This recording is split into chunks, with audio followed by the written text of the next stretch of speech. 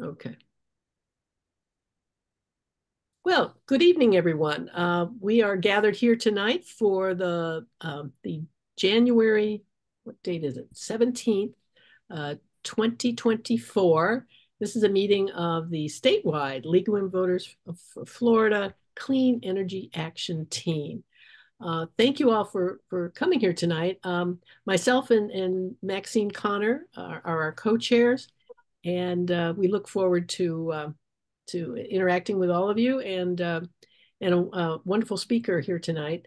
Typically, we would have Soul United Neighbors represented. Typically, that would be Heaven Campbell. We won't have that tonight. She's doing a little bit of physical therapy, so that's she needs to take care of herself, and she will be back with us in February. And she said she's got some cool news about two co-ops that are getting launched at the same time. So we'll hear more about that. Yeah, yeah, more to come. That number seems to be, well, the last time I looked, around 85, 86 co-ops. So golly, remember when 2015 was rolling around, we just had two little pilots, and who knew that it would grow this much? So that's exciting. All right. Well, Success. yeah. Well, tonight we have a person with, I think a lot of us already know, but we're glad to have her join us. She's been on this call before. Kim Ross is your title the executive director, Um, or what do you call yourself? yes.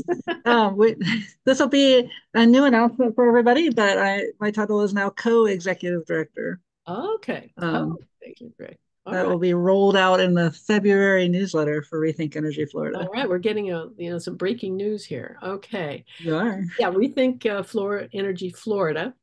So yeah, we certainly have a lot of alignment and synergy with Kim's group. So yeah, she's going to share with us a new initiative that we think we all need here in Florida. There's so much we need here in Florida, so there's a lot to be working on. So without further ado, I'm going to turn this over to Kim. She's going to make a presentation, and then if you would hold your questions, I will stop the recording at the end of her presentation, and that will appear on the League's YouTube channel in a few days, not overnight, but in a few days. And you'll find out, I'll try to send an email to everybody that, hey, it's there and here's the link. So, okay, well, Kim, this is your time. Excellent. Can you make me a co-host so I can share Oh, my screen? yes. Yes, yes, yes, yes. Awesome.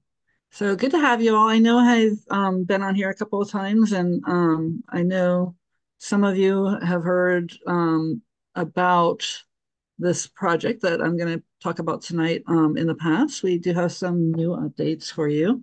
And so I'm going to share my screen. So I am, as I said, the co-executive director of Rethink Energy Florida. Our mission is to educate, engage, and empower Floridians to take action to achieve a just transition for clean energy through youth education, adult engagement, and community organizing. Um, and I'm going to go through these slides real fast. We have a great internship program. Our interns really make the world go wonderfully in terms of their energy, but also they really help us get our mission out there. We have our youth education program, including our energy camp. We have adult engagement. In fact, I think, yep. A quick note, I know you guys are up at the Capitol. League of Women Voters is up at the Capitol next week. So are we. We share a day of advocacy. But if you happen to have nothing going on at 9 a.m. on January 24th or at 11 a.m., come out to our press conference and rally at 9 and the culture event by Alianza at 11. And then community organizing, that's in the communities, working with people. We do a lot up here in Tallahassee, but we do have people around the state, including Susan Steinhauser down there in Broward County.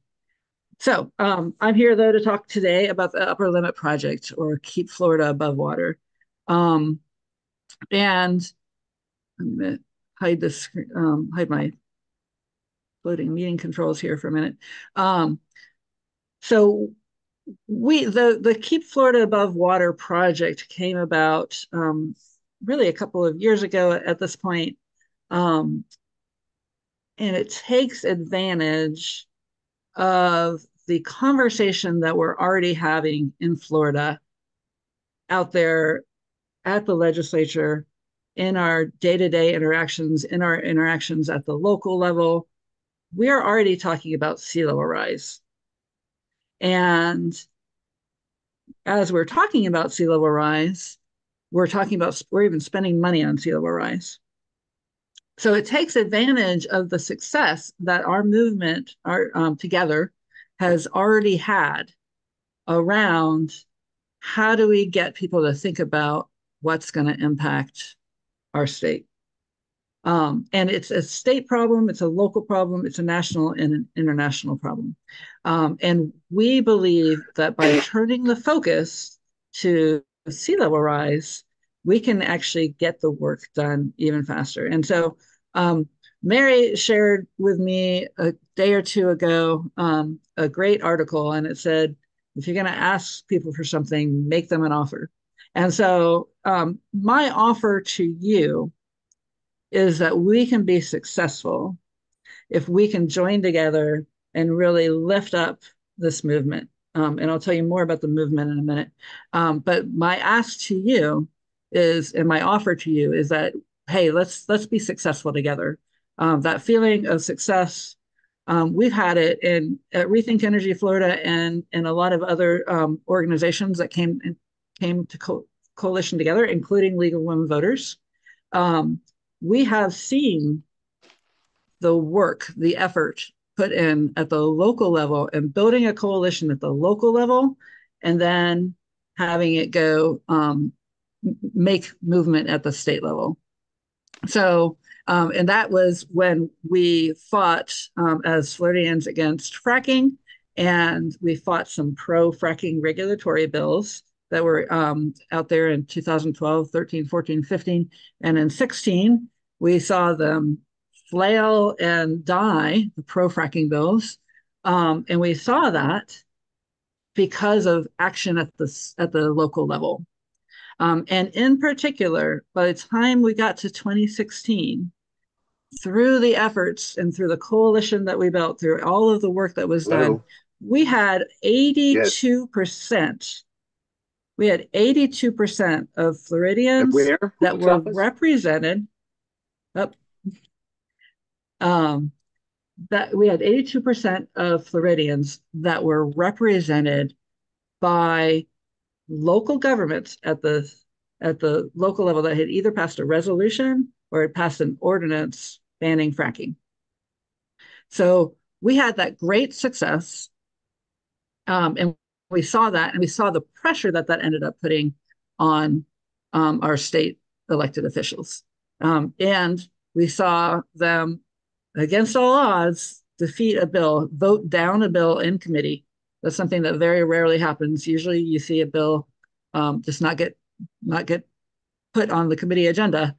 But this bill got voted down in its third and final committee in 2016.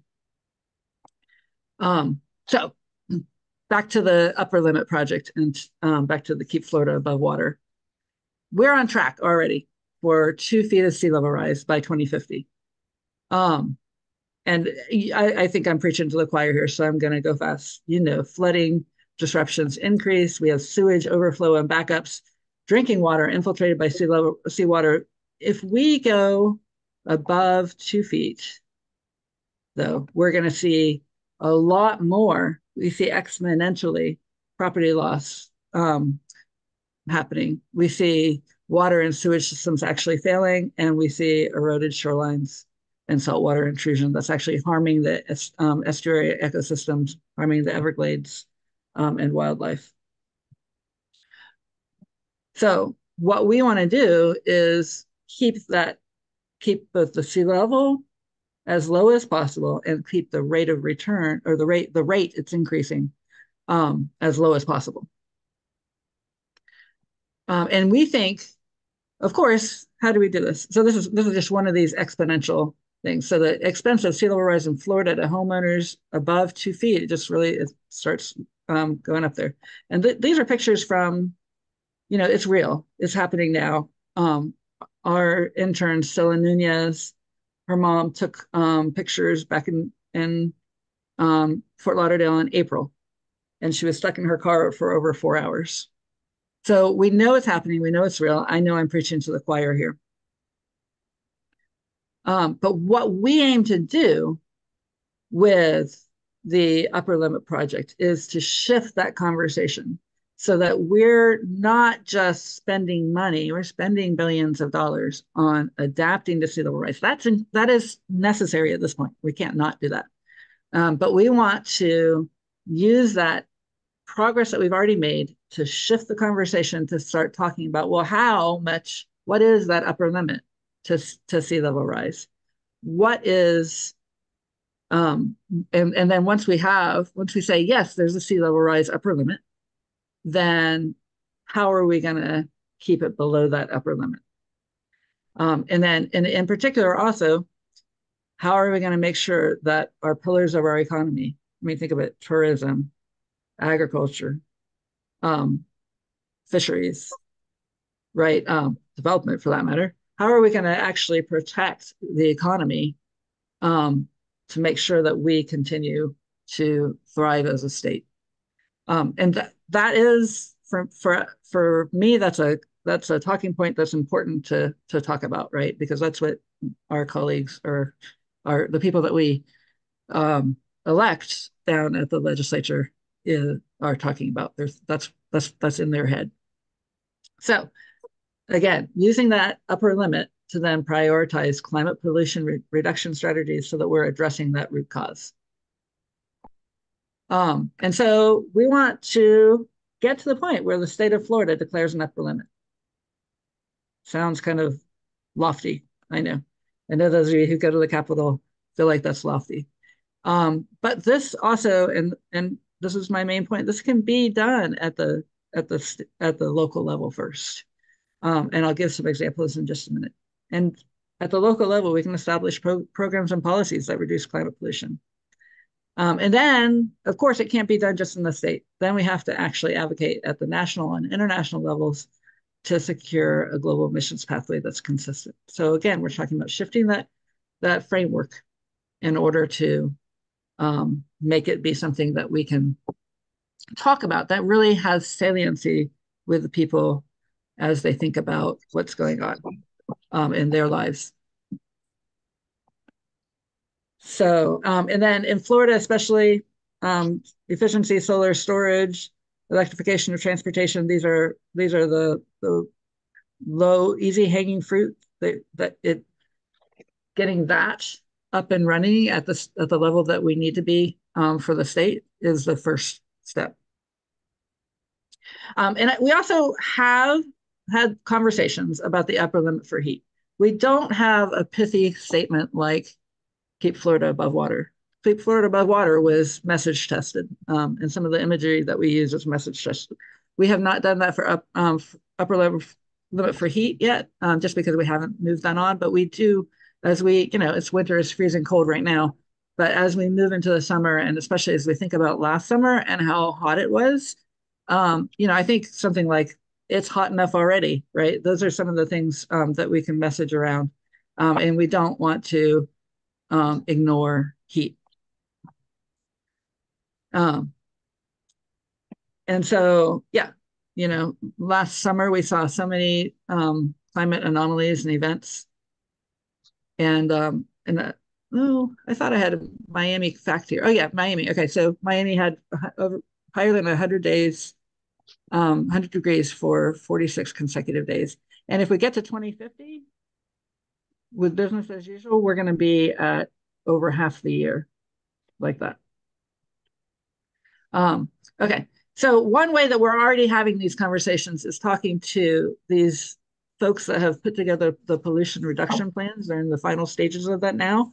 These plans position the 5 communities that got $1 million each to create the plans to get climate pollution reduction grants. So we're already talking to them about how do we implement this language as we have these conversations.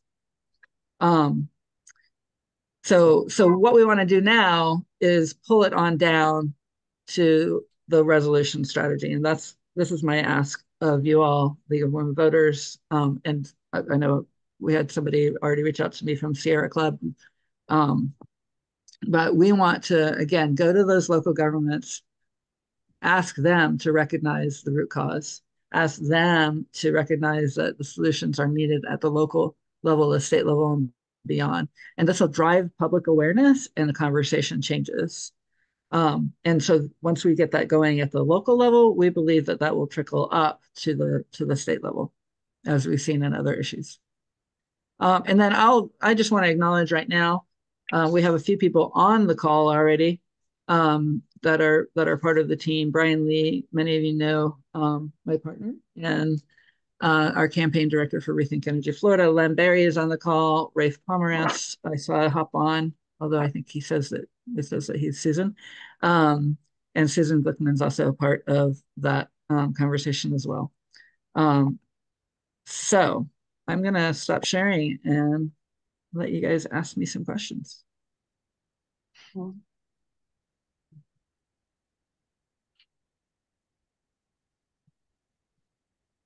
And I guess, Mary, you said you were going to stop the recording. I'm happy for you too, or I'm happy to take questions with it. Tim, if you would, before we stop the recording, I would like elaborate on how people can contact you. Great, excellent. I will do that. So they can go to rethinkenergyflorida.org, right? Slash keep Florida above water is one way. They can also email me at kim@rethinkenergyflorida.org. And then they can call me at 850-888-2565. So, and I'll put all that in the chat here for folks to have. So you can get in touch with me. All right. This will conclude the recording, and yeah, we hang on here.